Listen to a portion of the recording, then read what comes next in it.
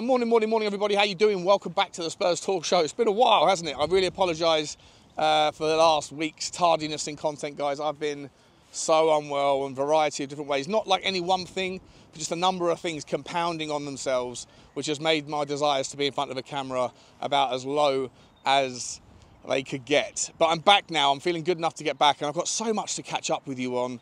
Nottingham Forest game, I haven't spoken to you about that. I'm not going to. I'm going to try and organise the Devil's Advocate if Dave and Johnny are around for either today or tomorrow afternoon, and hopefully we can go through it in more detail then.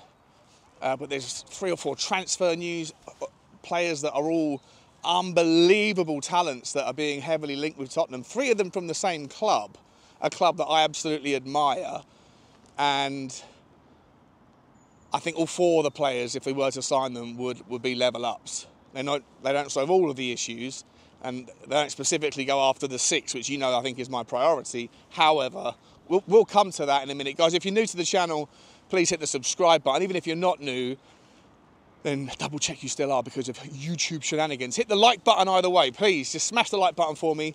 If you've missed me, hit the like button. If you haven't missed me, hit the like button. The likes really do matter. Hit the notification bell and drop a comment. Let me know your thoughts on today's topic. So, but before we get into the 4 transfer stories that I found, and as I say, one of them is a rehash of an old one, but it's heating up. The story's getting stronger. More and more palpable and powerful links are being, or journalists are linking us to him and saying that it's a straight shootout between us and 1 or 2 other clubs.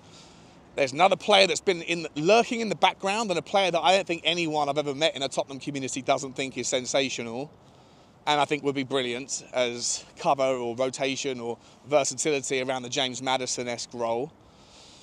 Another centre-back and a striker. But we'll come to that in a second, because when you're thinking about the value of some of those players, you also have to consider, or the value of what we're seeing at the moment, and are the gaps that we think there are in the squad, are they getting smaller as the games are going on? Because I've asked this question 100 times to you guys. What's the difference between, Ange Ball in the first 10 games and now, recently, and going forward?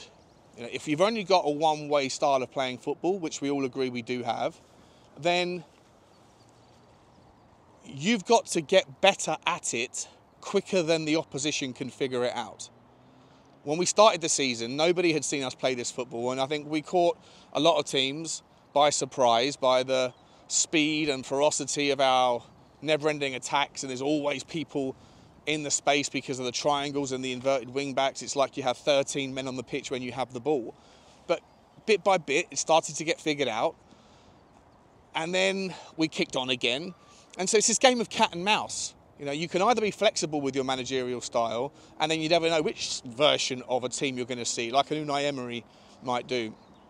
Or the fella from Palace, Glasner, he's someone who's more kind of exploitative, and so you're going to have to set up the way you want to play, but you're not sure really whether or not the tactics that they set up on the day are going to be good enough to compete. David Moyes is another perfect example. But if you are a game theory manager, which Ange is, then you have to figure out, are the problems in the squad that I have now, is the frustrations with certain areas, like the wingers at the moment, are they short-lived, short-termed, because they just don't understand the game yet? They don't understand my system yet. And that's the sort of million-dollar question. We don't know. Some people have made their minds up on certain players like Brennan Johnson and on Timo and on Richarlison, and say, if you want to get to the top, then those boys are not going to get you there. Even if they do learn the system and become better versions of themselves, the ceiling that they have is not the ceiling that a title-winning team would look to. And I think that's harsh on people like Brennan Johnson because he's so young. I think it's harsh on Kulusevski because you forget he's only 23, and we know he's got form and levels in him that we're just not seeing at the moment. With Richarlison, you know how I feel. Maybe this is going to be contrary to the whole point of the video, but I don't believe he does have the level consistently enough. And Timo Werner, well, we've seen a player in the past who was one of the world's best. That's why he got the move to Chelsea in the first place. And then we've seen another version of Timo Werner that is incredibly frustrating and kind of embarrassingly bad with his moments. But what you are seeing with our forwards increasingly now, recently, so the Fulham game was a write-off. I'm putting that down as a bad day at the office. But what I've been seeing, since we've started to get our full squad back, the last piece of the puzzle to click, for me, has been the wide men in having the desire to take players on. Now, we know Kulusevski doesn't want to do it. He wants to cut back in, and that's like a mental block for him. I'm sure that he is being asked to do more of that by Postecoglou, and yet he prefers to cut back in on his left-hand side. But what you're seeing from Brennan Johnson on the right, and increasingly Timo Werner on the left, is a willingness now to use their pace, to shape their body weight in a certain way. And with the case of Timo Werner, similar to Perisic, but less step-overs, but just more acceleratory, pace to get to the byline and whip it in. And then the other winger is at the back post. Brennan Johnson has been a recipient of Timo, and Timo's been a recipient of Brennan Johnson. So the system is starting to work. It's starting to click. It's nowhere near perfect. We've still got to figure out the first half. We've still got to be better in the defence. I think we've still got to have a player in that six who can just sit and protect and allow the others, the fullbacks, to have the confidence to drive forward. But in the Forest game, you see Pedro Porro score another goal. I mean, an unbelievable return from a right back. If you call him a right back, I don't know. People don't call Trent Alexander-Arnold a right back. Maybe Pedro Porro's not really a right back either. Mickey van der Ven. He's the one person that's not supposed to be in the penalty area. He's supposed to be one of the guys that's on the back just in case of the transition. So we are so far up the pitch, and we're adapting and we're learning, and I think the players are getting more and more confident with it.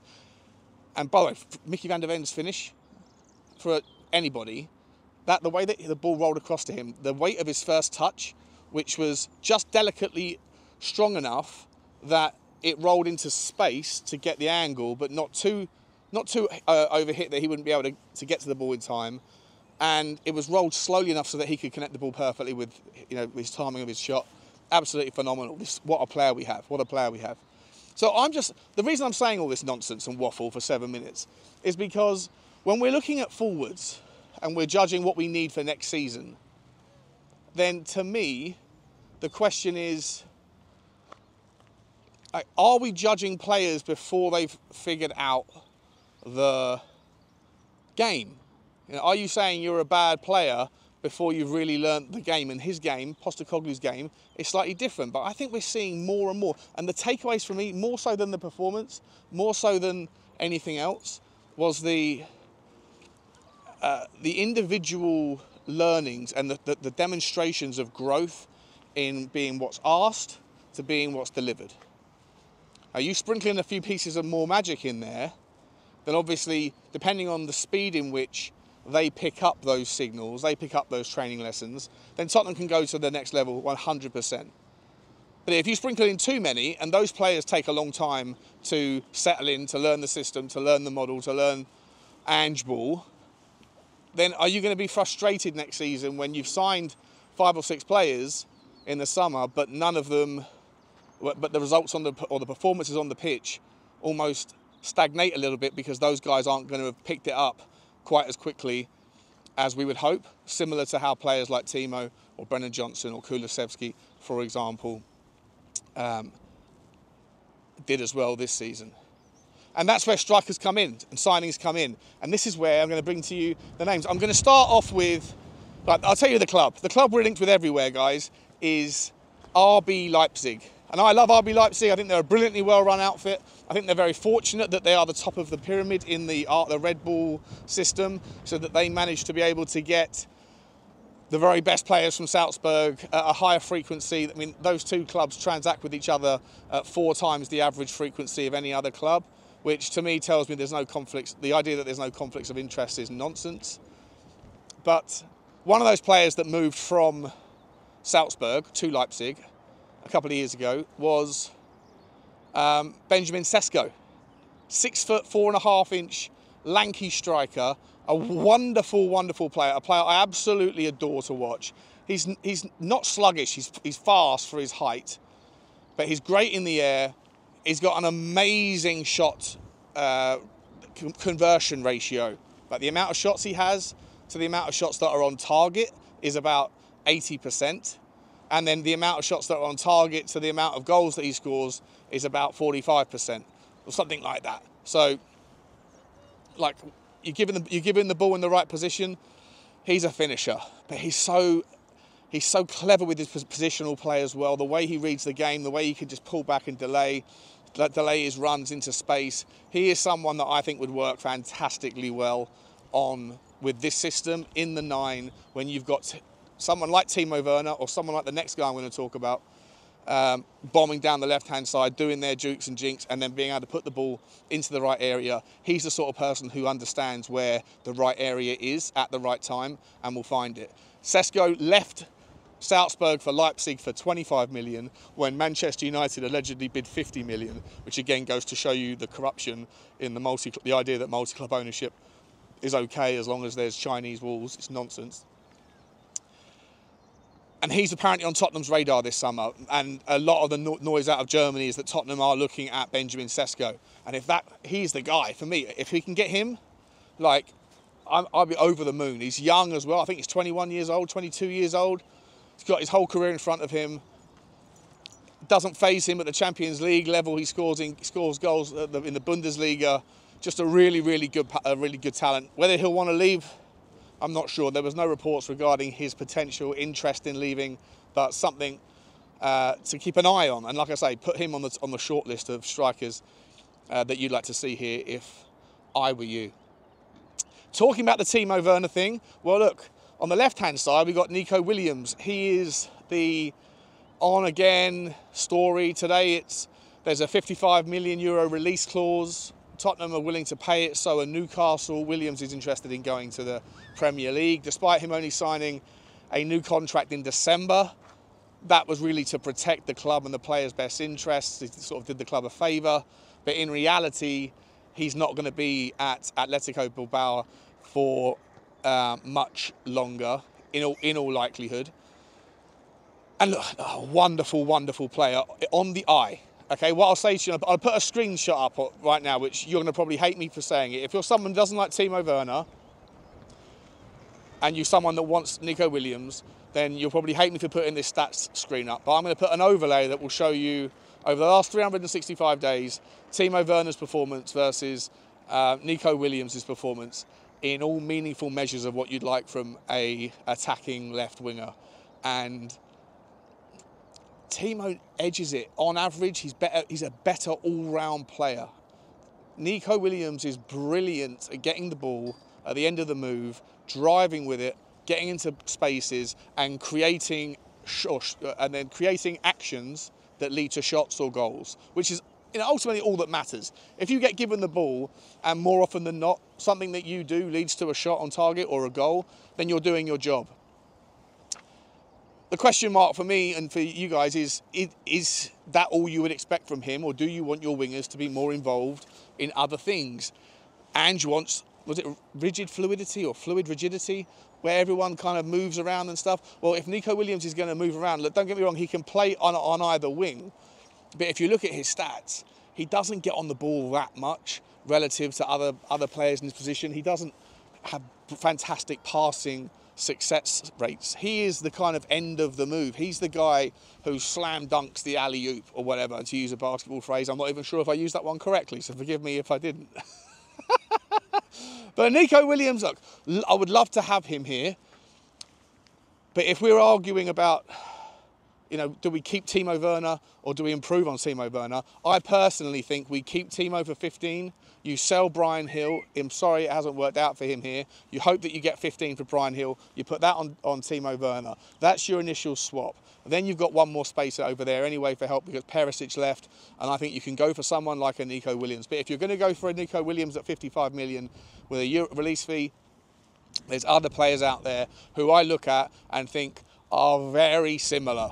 Very, very similar. Direct, one-on-one, dribble specialists with a lot of decent output. There's hundreds of people that are direct players. The difference between the good and the great are the ones that can look up at the right time and release the ball at the right time. Nico Williams is one of them, but so is on paper at least, Antonio Nusa. So are a lot of players that are available. And 55 million will be a healthy size of the budget. And I don't suppose Tottenham really will want to go for that and a Benjamin Sesko and one of these other two guys, which I'm going to talk about today, just for argument's sake. The other player, these two are also from Leipzig, Dani Olmo. This came out a couple of days ago. I should have put it out then, but I've been sick. Look, I won't spend too much time talking about it. If you've watched my channel at all, you'll know I absolutely love Dani Olmo. He is just a brilliant, brilliant player. He's like a kind of a slightly lesser version of Florian Wirtz for me. Like, he just hangs around in the 10 in the attacking midfielder role, but can drift left, drift right, drift into spaces. You know, Fast and the Furious is the amount of drift he does, and you know, he pops up with meaningful contributions in goals and assists every single season. I think he's already on over 10 GA combined or 12 GA combined. I think I'll correct it on the screen if I'm wrong. And look, he's a player that would fit this system. He is the fluid rigidity you're looking for. He's the guy that can float. He's the guy that can come pick the ball up from deep and spray passes left and right. He's also not that afraid of getting stuck in for a small guy. Like, he's quite feisty from what I've seen of him and from what I remember specifically about one game. He's not afraid to have a crack. And look, I do think that James Maddison needs support this summer. If Lo Celso is going to leave, and it looks likely that he will, and that's a shame for what it's worth, because I think he's a brilliant player, but you can't reward a guy with a new contract who hasn't been fit for more than 50% of the minutes. I'm not sure if that's a stat that I've just made up, but he's not fit enough for me to be rewarded with a new contract. And so if you let him go, then you need a 10 to come in and compete. And for me, Dani Olmo can not just do that role, he can do a bunch of different roles as well. One of those sorts of players that you just know Ange will fall in love with, and he'll probably fall in love with Ange's football as well, because it allows creative freedom that sticks to principles but has the ability to be dynamic in how those principles are applied, which is something that, for me, I'm looking forward to seeing how we solve for this summer. So those are the three transfer sort of target, if you like, from this week or this video. But the last one is also at RB Leipzig, and it's none other than right back and right-sided centre-back, predominantly right-sided centre-back, Simikan. This guy, I'm not going to go as far as to call him the next Mickey van der Ven. He's 23, I think, 22, 23, maybe 24, maybe just turned 24. He's young, but not super young. He's 6'2", and he can sprint faster than Timo Werner.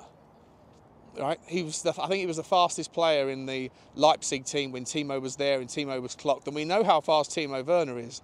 So if we're looking for another centre-back and we're trying to kind of replicate as close to possible a player like Mickey van der Ven, who obviously we've stumbled across a future world-class player, then look, Simikan, he's not quite as tall as the guy, but wow, this guy is a ball-playing centre-back. You look at his stats, I'll throw them up on the screen as I always do. Carrying the ball for days, progressive passes, dribbles out from the back. He loves getting on the ball as well. He gets on the ball more than any other Leipzig player consistently, which, you know, is not a surprise for a team that plays out of the back, I guess. But what he does with it is very, very useful. And of course, he can play right back as well. And so I know we already have gone through this with Dragusin, in that he was supposed to be a right-sided centre-back who can play right back. And thus far, all we've seen of him is awkward performances playing on the left-hand side. And Ange says, oh, I don't care about this left-right thing. If you're a defender, you're a defender. That might be his stance on it, but I would imagine that players feel uncomfortable if they're playing on the wrong side, because their bodies naturally turn a certain way to pass when they receive the ball or when they distribute it. Oh, when I played rugby, I was a flanker, but I was a blindside flanker. When I often got asked to play open side flanker, it's the same position, same rules, just the other side of the scrum, completely threw me off. Completely threw me off. And so I do think there is merit to the idea of having right and left-sided sort of specialists. And if Dragusin is going to not be used in that regard, if Dragusin is going to be used where and when someone's injured, then how likely is it that we're going to go after someone like Simikan, who's got a €60 million release clause? Look, I don't know. I doubt it. I'm thinking people are just putting two and two together and going, today we're going to talk about Leipzig, which is what I'm doing, so forgive me. However, the story's out there, and it's not in meaningless aggregators. It's out there in a couple of the bigger journals in Germany as well. Tottenham are very much keeping a very close eye on this guy, as are Real Madrid, for what it's worth. And if Real Madrid do come calling, then you're beaten anyway. But look, what I would say is that if any of these rumours are based on any truth at all from the people that have written them, then don't be surprised, as I've been saying, despite the financial figures looking on paper pretty meagre, pretty like surprisingly dampened, they're really not, right? That what they report in profit at the end of it all is factoring in all that other nonsense, all the interest, the depreciation. The number you really want to focus on, the number that investors focus on, is the earnings before interest, tax, depreciation and amortization. And obviously investors are looking at Tottenham right now. Now when that happens, if that happens, or even if it doesn't happen, I still expect Tottenham to have the healthiest transfer budget this summer for what we relatively need. And I wouldn't be surprised to see Tottenham spend more than £60 million, i.e. break our transfer record if the right player came along. I don't think we'll get it all done. I'm not sure if we would get Dani Olmo, Sesko, Nico Williams, whoever. Maybe we're going to get one monster signing in one particular player or position, and then a couple of youngsters coming through, coming in as well to help out with that regard. Time will tell. There's a lot of suns and moons to go before the window opens, before the season's done, and in any day between now and then you might hear an announcement that Tottenham have been bought by whoever or invested in by whoever, and then everything changes, because then there's more spending money depending on how the debt might be written off. And I'm going to do a video on what that looks like, because it's not as easy and complicated to explain when I've already been talking to you for 25 minutes. So I'm going to leave it there, guys. Let me know your thoughts. Dani Olmo, yes or no? For me, 100% yes. Nico Williams, yes or no? For me, like the player, but don't expect him to be everything. And check out those stats. Timo Werner smashes him in most departments, apart from the key corner ones that you want from a left winger. But he's a specialist in that. He's a master of one rather than a jack of many trades. He isn't the best at everything else. There's lots of other people that can do what he can do in that role. Don't get sold on the name just because it's quite flamboyant. Simikan, I don't think there's any chance of it happening. It'd be great if he could, because he's amazing. And Benjamin Sesko. Hey, love that guy. I wanted him 2 years ago. We'll see what happens. Let me know your thoughts, guys. Like, subscribe and comment. And as always, bye-bye.